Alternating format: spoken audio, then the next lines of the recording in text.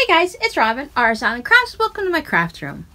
This is my WiP It Wednesday video where I show you what projects I've been working on during the week, whether I just picked it up and looked at it or I actually spent some time working on it. I have no baby quilts this week. Pop on over to yesterday's Talk to Me Tuesday and you can see the scary, cute, cool, retro, funky looking girl quilt that I have that I might start on soon. This week, I made port pillows. I made 50 of them. That was my goal for this year as I turned 50 in February, to make 50 projects for charity. So I've met my goal now. Everything else after this is just icing on the cake. So whatever I want to do, if I want to switch things up and I don't want to work on any more charity projects, or I want to keep working on them or find something new, I am covered. I met my quota. But now I might just want to do 50 of every charity project that I start. So this could be dangerous.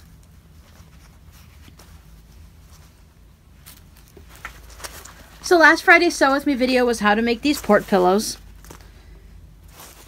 They're good for cancer patients who have a port in to get their chemo and other IV therapies. They're also good for any other types of patients. I know cystic fibrosis patients use them, maybe MS patients, anyone with any type of a illness or disease or situation where they need to have repeat IVs to get fluids or their treatments or anything like that. There was a discussion down in the comment on the different things that people have that they use them for, but just know that they work really well to cushion the seat belt when you have a port or some other device. Some people they were mentioning that like they've lost a lot of weight, or family members have lost a lot of weight, and they become bony in the collarbone area, so the seat belt will rub on that and irritate it. So this works good for that too. One of the things I forgot to mention in that video that I saw on a video is, instead of putting this right onto the port, that this one lady recommended that she wears hers above it so it holds the seat belt off the port, and she also doesn't have to worry about the pillow itself pushing on the port, especially if it's a new one, because they tend to be very sore because it's a surgical area. They have to physically cut your body open to go ahead and put the port in. So she wears it above where her port is so it holds the seat belt off, and that way there's nothing there to irritate it. One of the things I wanted to mention is I have these stuffed with fiberfill, and for once in my crafting career I actually ran out of fiberfill. I have never done that before. So for the last 10 or so, I took some polyester batting that I had that I don't use. It was given to me, and I shredded it and I put it in, and it kind of makes this nice little cushion here that's a little bit thinner, well, quite a bit thinner than these. These I thought would be nice for compressing down. Like I said, I didn't know how thick to make them. So I went ahead and used that, and I kind of like how I still can't feel my fingers through it, but it's nice and small and doesn't have any extra lumps. So I'm going to go ahead and continue using the rest of that batting up for my next round of pillows, because there's always going to be a next round. As long as they keep using them at the cancer center, I will keep making them. Now, while that was really fun to push it off the table, there's the only one here in the craft room is me, and I'm going to have to pick them up, but I'll worry about that later. I did grab some time, since I didn't have a baby quilt this week. I started working on the preemie shirts again. I've got these all stitched around. I went ahead and pinked them. Then this small batch will get ready to turn, and then I can do the top stitching, add the Velcro, put the little tag in. This part is like the quick and simple part. It's the turning it around and getting it all pressed and pulling out all the little tabs and stuff and figuring out where everything goes. That's where it's more of a problem. But that's okay. It's not that big of a deal. I'll work my way through it and I'll find my rhythm and things will be fine. I made some black binding for my bug quilt. Nothing exciting there, but every quilt, well, not every quilt needs a binding, but these baby quilts need bindings. And I'm trying to make sure that I have the binding done with the top or within that next week, so that I don't have to worry about it and try to figure out binding later. And I thought just pure black might look good around this yellow and the green. So I just went with a straight black binding. One of the things that when I was cutting up all these port pillows, just because of the way I was cutting the fabric and from different shapes and there was pieces left over, I have all these scraps now to go ahead and process and to go through. So I think that's what I'm going to probably do today. Work my way through these scraps and get them cut down If I can find some that can go into 2.5-inch squares, I'll use that for the 9-patch and 4-patch a day project that I haven't touched in 2 weeks. I really want to get back to that this week, so I'm going to go ahead and get these processed, cut out a whole bunch of different size squares, and if I can't get the 2.5-inch squares, I'll cut them into strips, and then they'll be ready for all kinds of stuff. So I already had some things. These things were already in this bucket waiting to get processed, and then I just added in the rest. I'm not even going to show you the big old bin of fabric scraps that I still have to go through.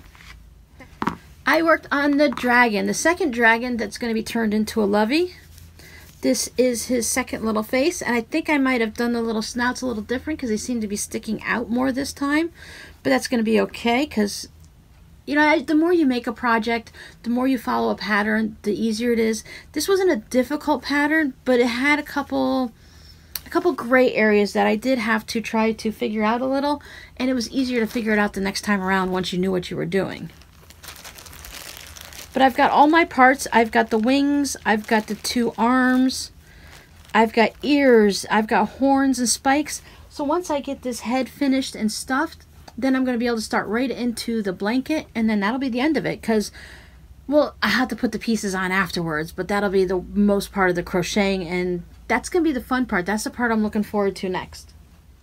And for anyone that's been wondering, this crochet hook has helped a lot with my shoulder pain. If I've done too many things, like if I rotary cut too much, or if I use an iron because it tends to get heavy and it's that same type of motion, if I do that too often, then my shoulder will already hurt, and then when I crochet on top of it, it just kind of makes it worse. But if all I'm doing is crocheting and I don't do it for more than a couple hours a day, this hook has helped out a lot. So thank you very much, Fairy Godmother, who sent them to me. Fairy Craft Mother, Fairy Quilt Mother, however you want to look at it. They have worked really well, which is great because I love making these loveys, and I'm hoping to go ahead and start making some more throughout the year as time goes by, when I can fit it into my very, very busy schedule. I've been working on my socks in an effort to get these off the needle so I can start on a new pair. I am at the ribbing, so I have got the heel all set on this sock. I'm not doing short socks, but I'm not making them tall either. After I finish the heel, I like to do 25 just rounds of regular stockinette stitch here, just, you know, in a round. And then my goal is to do 25 rounds of ribbing, but I usually only make it through 15 before I get bored. I do a 1x1 twisted rib. This sock was down here last we saw. Same spot for both of them, just starting the heel. So I've got the heel, and now I'm just getting ready to do my 25 rounds of simple knitting all the way around. The plan is to have these off the needles by the time we talk next Wednesday. And that's it. I don't want to say that's all I worked on because it took me a couple days to go and work through those port pillows. Maybe 2.5 between the cutting and the sewing and the stuffing and the resewing. Oh, I want to show you one thing with those. Instead of doing the straight stitch across the end to close it, I did go ahead and use one of these little feather stitches. And I thought that made sure that I got, because when you tuck in, sometimes I worry about missing a piece that it might poke out a little bit. So using this, it gave it a nice decorative edge. It didn't look just like a straight stitch. So like I said, decorative edge. It made sure everything was nice and closed in. So I really like that. I tried a couple different stitches, but this is the one that didn't use a ton of thread, didn't take forever to do. And I like the way it looked in the end. I did cut out some fabric for playing with, and I'm not sure about my color combinations, but I started cutting out. I have one of those go cutters, and I have a Drunkard's Path die for it. So I went ahead and I started just cutting out some fun colors. I'm not sure which ones are going to go with what yet, but I just cut these all different out. Just had some fun going through some of the fabrics I had to see, you know, which ones might go together. I'm not saying that these are going to go together, but I did cut a few of these, and I thought, worst comes to worst, I can just go ahead and mix it up with the black.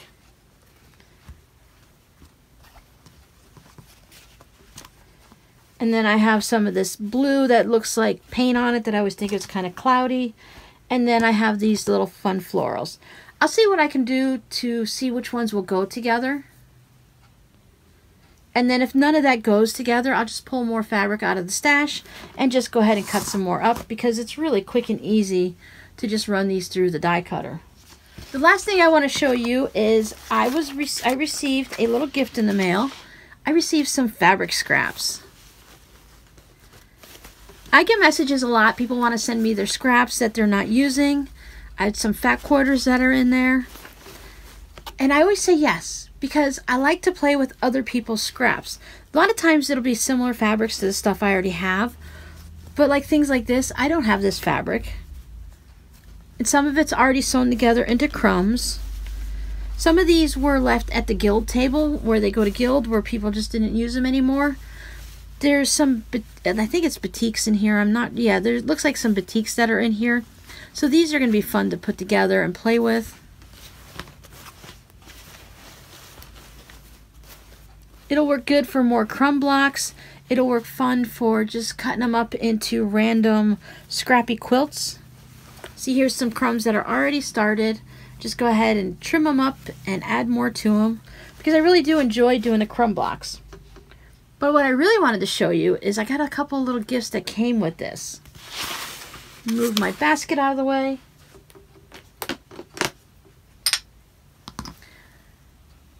I ran out and ran some errands on Saturday, and I was going to wait until I got home to open the package, because I kind of knew if sometimes when you guys will email me and you'll tell me you're sending something, and then it'll just slip my mind, because sometimes it takes a little bit. You're like, when I'm done with this project, I'm going to send you my scraps. I'm like, okay, great, thanks. Or I'm putting it together a package, you know, and I thank you. I really appreciate it.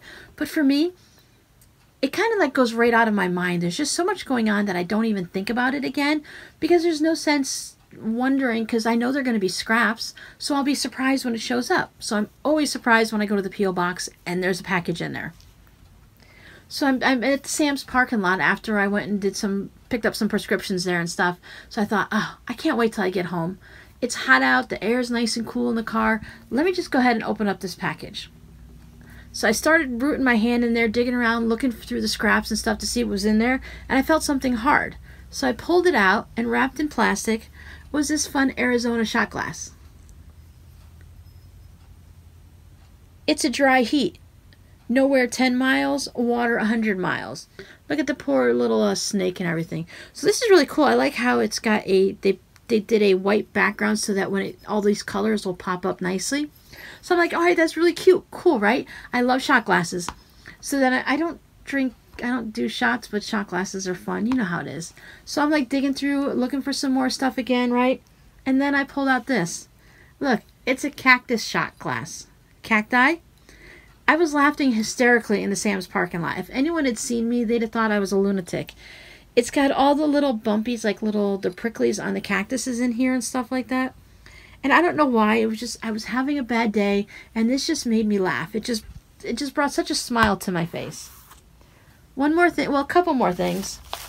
There was a quilt pattern for a silly cat. Now, of course, I don't tend to do the Santa Fe colors, so I will change this up to match something that I like, and that's the best part. It's a pattern, not a kit.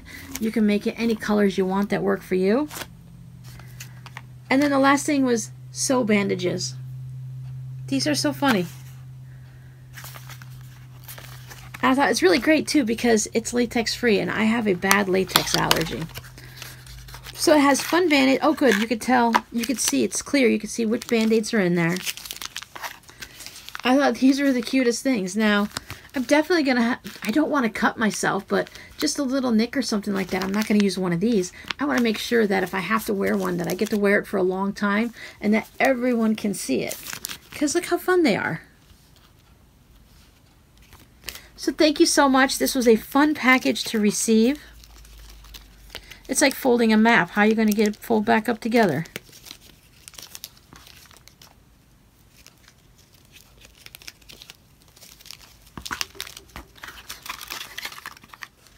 I'm going to have a lot of fun playing with these scraps when I can actually sit down and work with some scraps. But for right now, I'm a little bit busy. But then again, once I get all my other scraps cut up and ready for my squares, I can go ahead and work on these a little bit each day. Then I can work on 4 patches, 9 patches, and crumb blocks every day, right? I mean, what better way to spend my day than playing with fabric?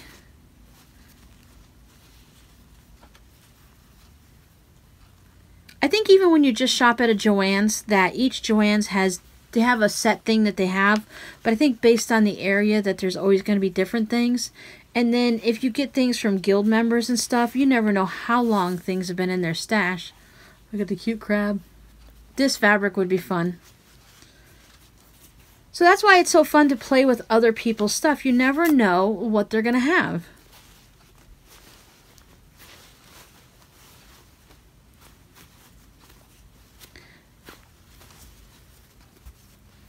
So I hope you guys have some time this week to play with your scraps, and I'll see you next time. Bye! I'm going to keep digging through the fabric and see what's in here. Look, Garfield.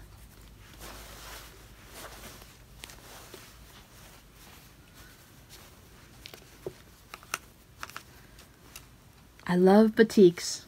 Bye.